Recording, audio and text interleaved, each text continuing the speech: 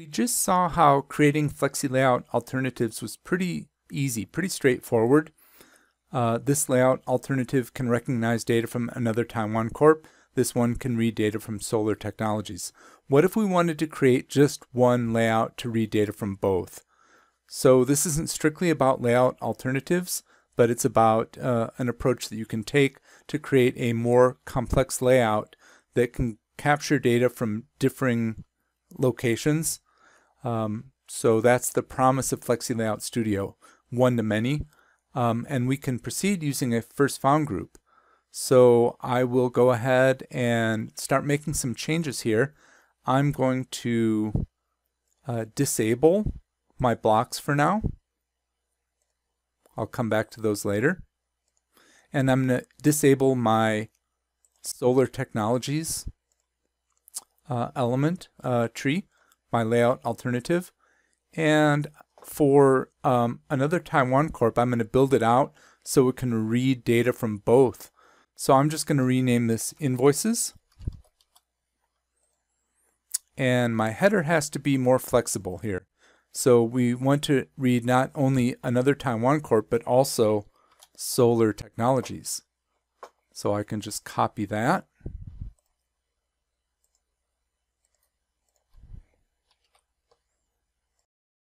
And I can match. So we've got the header, which matches now. Another Taiwan Corp, let's try it here. And it matches here. Solar Technologies, ship to matches. We're getting our ship to paragraph just fine. And we're having a problem still with invoice number. And we're not collecting the right data, but we are here. So let's address that next.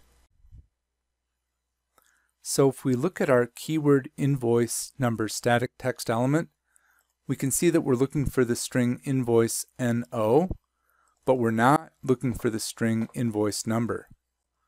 So we can copy that and add that.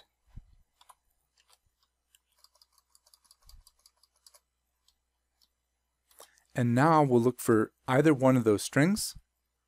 Let's test it on our Solar Technologies document. And we're finding our data correctly. Next, let's create a first found group. And this is a very powerful element. Anything in the first found group can be searched for, but as soon as something's matched, the searching stops. So I'll go ahead and add that group. I'll keep it called first found. And then I will drag this invoice number element in there, and this is going to look for data really below invoice number. So I'm going to rename that invoice number below. Then I'll clone that and rename this one invoice number right. And I'm going to look to the right of this character string to find the data here on this Solar Technologies document. So I'll say relations right of right with an offset of, say, 10. Left of right with an offset of, say, 300. And that will have to be a negative offset once again. Then we can say below top minus 10. And above bottom minus 10. Let's try that out. And our first found group actually finds the invoice number to the right. It didn't find it below, but a first found group stops looking once it matches something. Let's test this on the first document, which will be easy to do.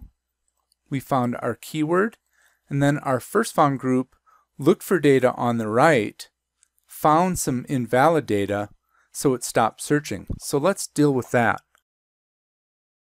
To make sure that we're getting the right data here, we can say that we should look for numeric data. So I can say add an alphabet 0 through 9.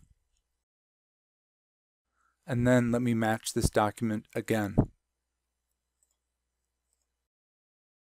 So we found our keyword here, invoice number, and we look to the right for data that no longer matches, but the criteria below matches, all numeric data.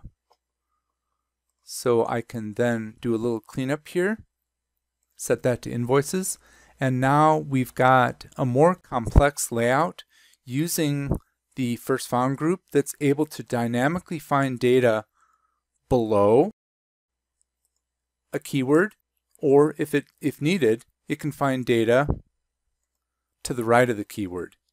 And that's a very, very powerful capability of FlexiLayout Studio. So to do some final cleanup, we no longer need this.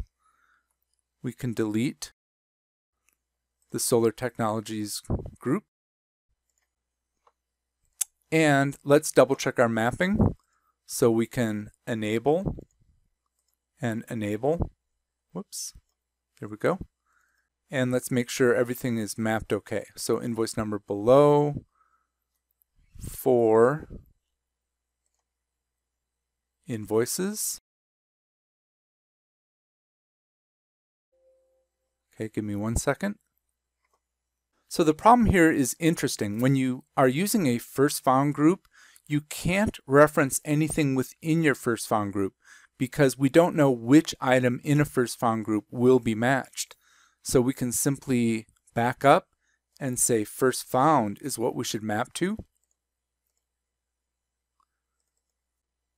And we are good to go. Let's test that one more time. Found our data just fine. Let's try Solar Technologies. Found our invoice number just fine.